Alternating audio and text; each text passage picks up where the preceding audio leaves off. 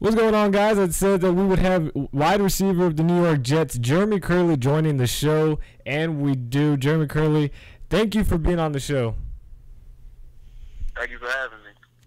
Now, last week had your first game of the season, 6 receptions, 33 yards, and a touchdown. How did it feel getting back out there on the field with your teammates? Man, it felt good. Kind of shake the rust off a little bit. Been anxious over the off season, so it felt good to be out there, man. Right. And you were drafted out of TCU in 2011. You went to school in Hutto, Texas for the Hutto Hippos. And a little interesting note, you were recruited by Texas and Stanford University to play baseball, but you chose TCU to play football, which obviously worked out for you. What went into that decision? I mean, honestly, man, looking back on it now, I kind of wish I would have stayed in touch with baseball a little bit, man. That was my first love. That was like my baby. But I might have got bored with it. I honestly didn't really feel like I've been playing baseball since I was 3 years old, so that was my first sport I ever played, so it was hard not to fall in love with it. But I just got tired of it, man. Football was exciting. It was something that, I guess was trending at the time in my high school or in my hometown, so right. I kind of fell off with baseball a little bit. Right. And during your time at TCU, you won a lot of games, and ultimately you helped TCU join the Big 12 conference. You're a great receiver for TCU, but you quickly became a household name because of your kickoff and punt returns. And it feels just like yesterday you had your video game punt return against Colorado State. And we showed it to you just moments ago. Worth another look because, after all, this is number one. Jeremy Kerley for TCU. There are 69-yard punt returns for touchdowns, and then there are 69-yard punt returns for touchdowns. That's one of the latter. TCU a winner, 44-6. Look out for those corn frogs. I remember watching it and seeing what you did. What are some of the things Coach Patterson and TCU taught you that helped you become the player that you are now? I mean, one thing it really taught me is this.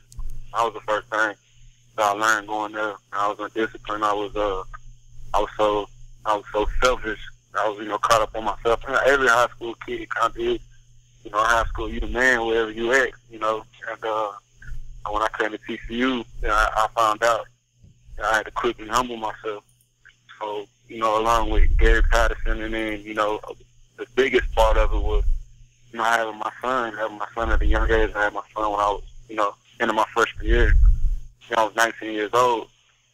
Right? So it was kind of like a, you got to grow up quick type of situation. There's no more time for, fun and games. So that's kind of what molded me into, being a better player. Right.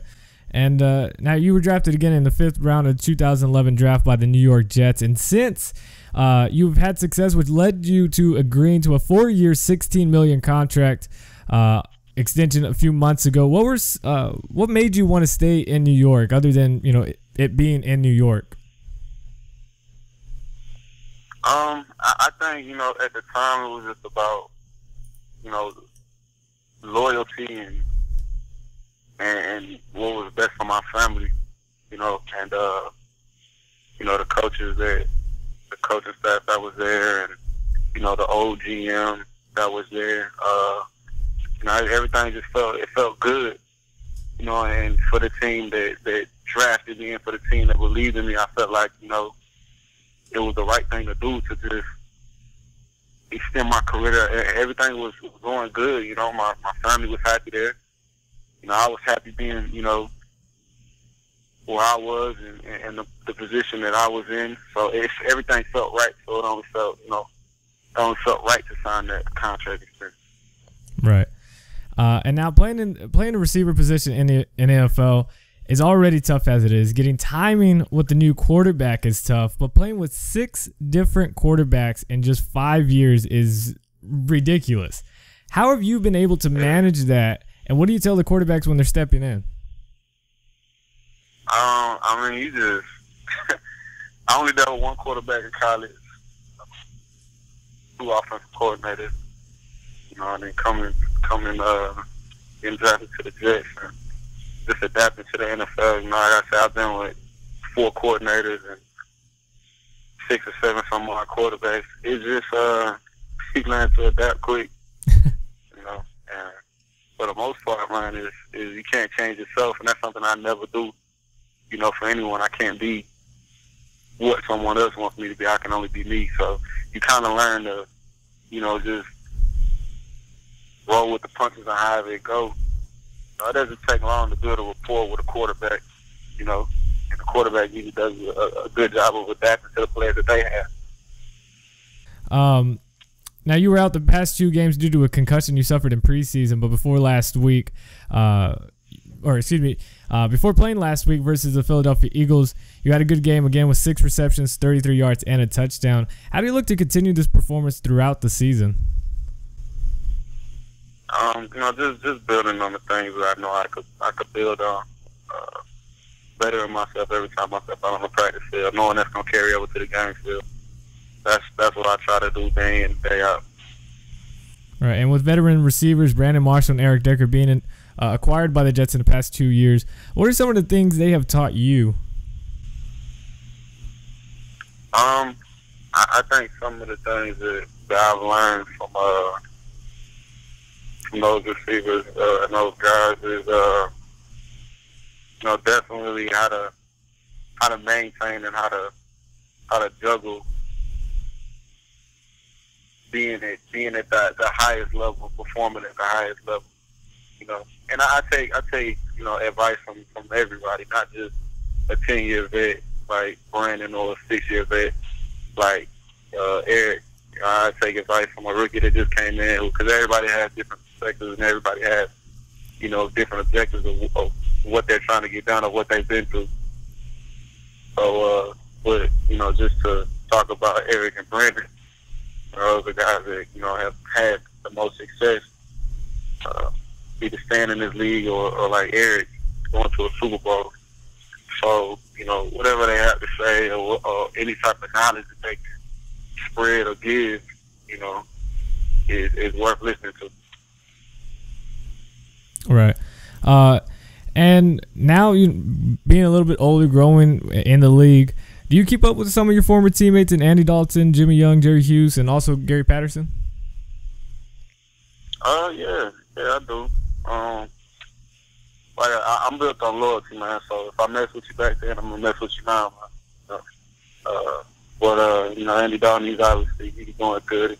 Congratulations on, you know, his family and, you know, the contract extension. Jerry Hughes will get a chance to run into each other in a couple weeks. So I'm pretty sure I'll be talking trash to him. Right. Jimmy Young, man, he's doing good. He just, I think he just had his 2nd child. I want to say he's vaccinated in Louisiana. So he's doing good for us. So I actually just hit him up the other day. So, like I said, man, those are dudes I call my friends. So I still reach out and contact them. Right, and you also have a new clothing line called JK11. Give us a little information on that. What got you started with that? I look at myself as, you know, a fashionable guy. Like, I like to look good. I like to dress good. It makes me feel a certain type of way. And, you know, growing up basically poor, you know, you didn't have a lot of opportunity to dress the way that you want to or look how you want to. So now that I have, you know, different outlets and different opportunities in my life, you know, I want to take advantage of those and present myself a totally different way. You know, not in the way that everybody else wants me to look, or what everybody else deems is looking good, but what makes me feel good. And I think, you know, JK11 is definitely something that lets me, you know, kind of express myself, and it is just starting up right now, so, you know, it's guaranteed to, you know, get kind of crazy, so to say, like, you know, designs and stuff on whoever it's headed to. But yeah, man, it's definitely my ability to just express myself and be creative through clothing. Right, I definitely like designs. I'm going to go cop me one pretty soon. I just want to say I truly appreciate your time being on the show. Thank you for being on here. Again, you guys can follow Jeremy Kerley on Facebook, Jeremy Kerley, and also on Twitter at jkerley_11, and on Instagram, Jeremy_Kerley11. You have a big game, divisional game against the Miami Dolphins this upcoming week in London. Are you excited for that? I was very excited, man. First time in London, but not really looking forward to having a big vacation. We hopefully be excited for this big victory. After we leave, I can visit London again in the offseason. Definitely. Again, thank you, Jeremy Kerley, for your time. Thank you for having me.